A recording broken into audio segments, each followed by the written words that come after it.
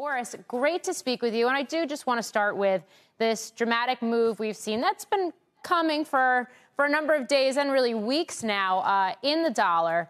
Have we seen the strength in the dollar peak? And if so, is this what was driving it in the first place, the fact that we did see the Fed on this aggressive tightening cycle?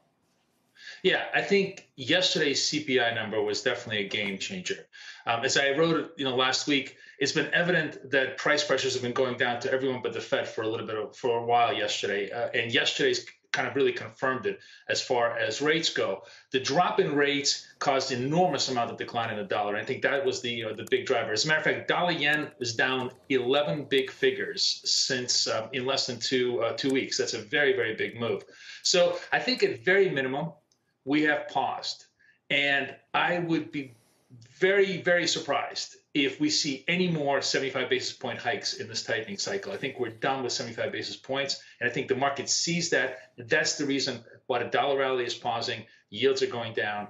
And it's going to be positive for companies that are earning their revenues in FX other than the dollar at this point. So then what are some of the names that you think could stand to benefit here? And I ask that as we're coming off the heft of earnings season where we did see so many multinational companies talk about FX as a headwind. So one name is probably very controversial because it's just been beaten to a pulp, and that's Alibaba. Now, that stock has been destroyed on political rather than economic considerations. However, we're coming off after the CCP Congress where Xi has really consolidated his power. And there is a really reasonable chance here that there's going to be some thaw in Chinese regulatory policy. In the meantime, you still have tremendous amount of demand on the digital economy in China. As a matter of fact, they just had their Singles Day. It's expected to do 1 trillion yuan as far as gross sales, which is tremendous. And I think at this point, Baba trading at 10 times earnings is going to get some tremendous benefit just from simply modest growth going forward and easing of Chinese regulatory regulations.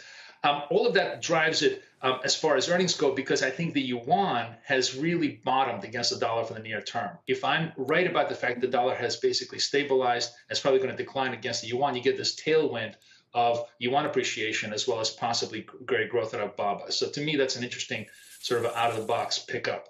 Another story that's also a little bit Chinese related is actually Starbucks. Starbucks is making a massive bet on mainland China. As a matter of fact, they're going to put up 1 new Starbucks every 15 hours for the next 5 years in China. That is a huge, huge bet on the fact that their next marginal growth is going to come from the middle class of China. And if they're going to earn more and more of their revenue in the yuan, and if the yuan just basically stabilizes, but perhaps even strengthen against the dollar, that should be providing a very positive tailwind for their earnings as they go forward. Remind me, a weaker dollar would help Starbucks how? Because if they're earning more and more of their money in the yuan, and the yuan strengthens, and then when they repatriate, that's going to look much better on their. They're going to get more dollars back when they repatriate. That's the. Correct. That's the mechanism by which that happens, and it happens whether it's the euro or the yuan or the pound. Or the dollar or the pound or the yen, correct. But they're really making a massive bet on mainland China, and if that bet pays off, and if that, and their growth continues, and the currency does well, they should all do very well. I've been very bullish Starbucks, and it's really not disappointed. It's been done very well over the last couple of months. Yeah, that's a lot of caffeine in China. Thank you, Boris. We appreciate it. Boris Schlossberg.